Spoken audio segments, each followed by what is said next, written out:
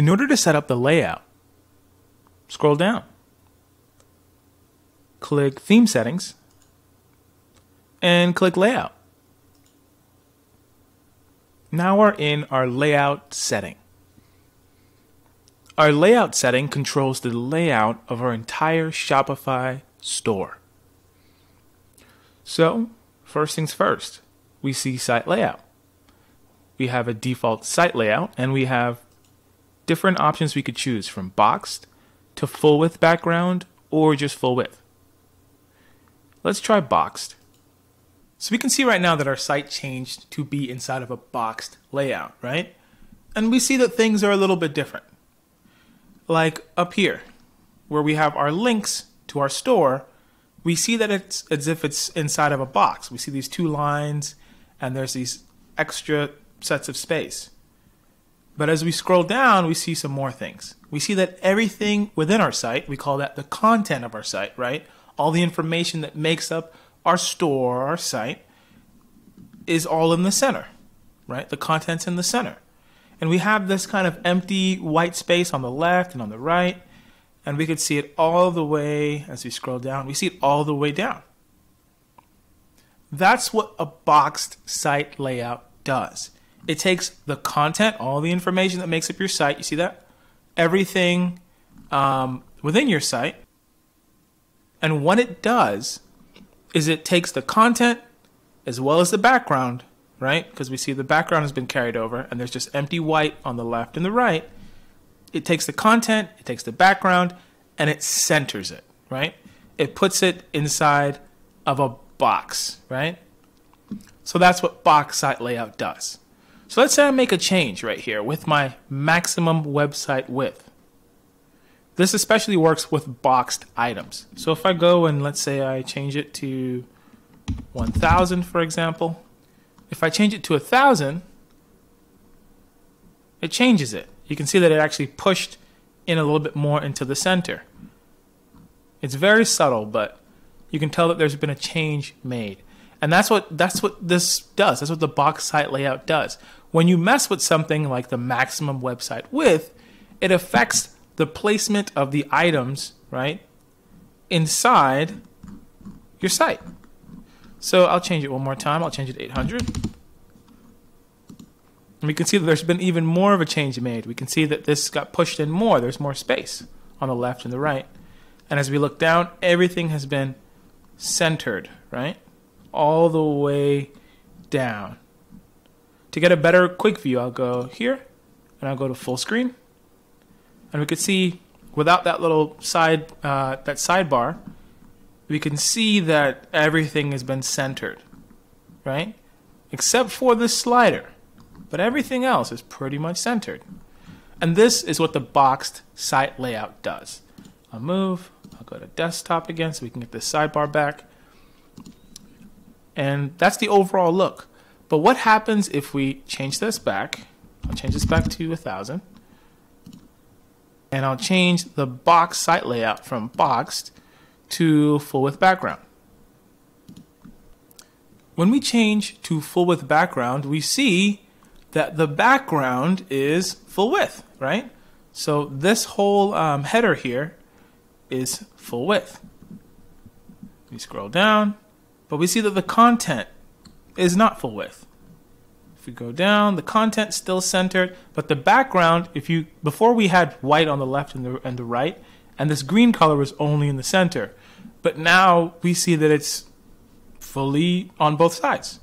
If I scroll down, look, these content items are still in the center, but the background gets extended to the left and to the right. That is what full width background does. It takes your background and it makes it full width, but the content items still remain centered in the middle of your screen. Let's look at what it looks like on a mobile device. See, with a mobile device, there's less screen space, but as we scroll down, the background is still taking up both sides, and the items are still centered. Right? So I'll scroll back up to the top, and I'm going to go to desktop, All right, so now let me switch from full width background to just full width. Let's see what the difference is. We can already tell that there's been a difference, right? We could see that our items have literally taken up the full amount of screen of the screen space, right? So that's our content, remember? So our content is everything that makes up our store. That's the content of our site. And the background as well. The background goes from the left to the right. So full width allows the content as well as the background to go to the left and to the right. It takes up the full amount of space on the left and on the right. So we can see it all the way down. It does that.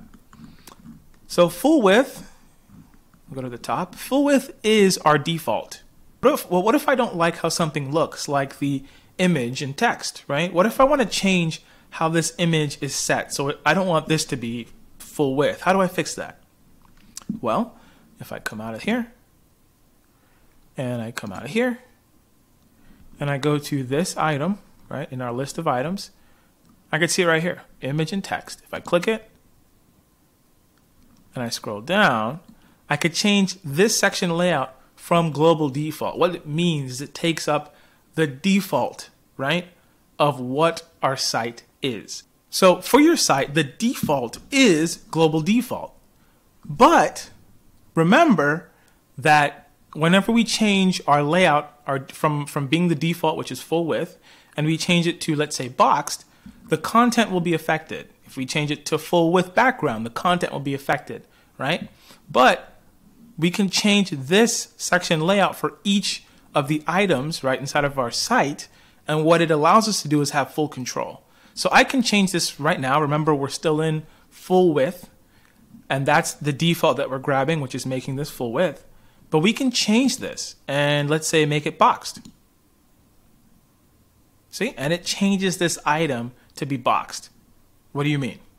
Well, you see it's centered the items. Everything else is still full size, but this specific item has been shrunken. We have white space on the left and on the right, and the green is in the center. We don't see the green leaking out to either side. And this is how we're able to customize our layout for each item of our store. So in each of these different items inside of our store, we'll be able to change the section layout to, change it as desired. But I'm going to change this back to full width, or excuse me, I could change this back to global default, so I'll grab the default. But you can mess around and customize it as works best for your situation. So now let's go on to the next setting, the default big element border radius. What does this mean? Well, right here we have this little description. It says big elements, right? Mini cart, container, images, and modals. It'll actually apply a border radius, or it allows you to round the edges. So if I change this, right, move it up, right? If we have any big elements like mini cart, container, images, or a modal, we'll see that it will round them. So I'll go up and see if we have any inside of this. You see the images here are rounded. If you can make that out, you can't see it on the white ones, right? Because it blends in with the background behind it. But we can see here there's some rounding going on. If I go up some more, you see there's some rounding that happened here because I changed this default big element border radius. So if you like it, you can keep it. If not, make sure that you have you set up your site to your liking. But we also have the default small element border radius here, right? For swatches, buttons, tags, labels. And right now it's set to all the way 25 pixels, but we could lower it if we want. Okay, as well as increase it if we want, right? We can go down or we can go up. But let's see if we have a swatch, a button, a tag, or a label. I'm sure we are. I'm sure that we do. But let me go and look, right? And see, with our button, for example, right here, we see there's rounding, but it's not all the way rounded, right? We see that the edges show a little bit of square still in them. If I were to bring this all the way to the end, see? If I bring this all the way to the end, I could see the rounding here, right? That's something that we wouldn't have if we bring down this small element border radius, right? So we can play around with it to see what fits best. All right, so now let's look at the default border width. So what does this do? The instruction says that this defines the global border width of all elements of your site. If your elements don't have custom border width defined, they will fall back to this setting. What does that mean? So if I move it, let's see what it does. I don't see a change. So I'll move it back. And what I'm going to do is I'm going to back out of this. I'm going to go to our button theme, right? So let's see if we can change how this button looks. And then what I'm going to do is I'm going to scroll down and see primary button. These green buttons here is our primary button. How do I know? Because the primary accent combination is set, which is this green color. If I changed it to, let's say, secondary accent color, then it would switch to this color, right? So the way I know that this is the primary button is because our primary buttons is set to use this primary accent combination styling. This color here. So what I'm going to do is first go down and make sure that enable custom border isn't on, because if it is, let's say I click it, it would add its own border to these items here. Like so it would take on this custom styling, whatever I added in. So I want to make sure this is off. And then I'm going to go up and change this primary button style from filled to ghost. So see, we've now changed our setup. So now when we hover over it, it'll look different, right? When we hover over it, it'll appear. When we're not on it, it won't. It'll just be the text. So I'm going to back out of it. I'm going to go back to layout now. And let's try the default border width once again. I'll move it up. See? Once we change that default border width, it changes this, right? It adds a border around our button. And is it just for these? No. If we go down, we see it changes it for all our buttons, which is really cool and handy. Let me go down. I keep on doing that. Let me go back to the top. Okay, right here. And let's move it all the way. And it adds this thick border because it is all the way. So it adds a border around our elements just like this button. So it's really cool and a handy feature. So now we have spacing. It's for margin and padding, defines the amount of empty space between the site's elements. This allows your elements to breathe and makes your page easy to navigate. So this is for the spacing of our site, right? The spacing inside and outside. So if we change the space between sections, like if I bring it down, see, we can see how that affected our site. I can already see some changes, but we can take a look and see how it affected it. It'll change the spacing of our site. If we increase it, let's say all the way, we'll see some changes as well, right? And it's super useful just to be able to make sure that the elements in our site have the proper spacing and that they fit the way they're supposed to. The layout that we have set right inside of our layout settings also affects the layout all throughout our store. So even if we move from the home page to the product page, it affects that as well, right? So all the different pages we could find within our store gets affected by layout.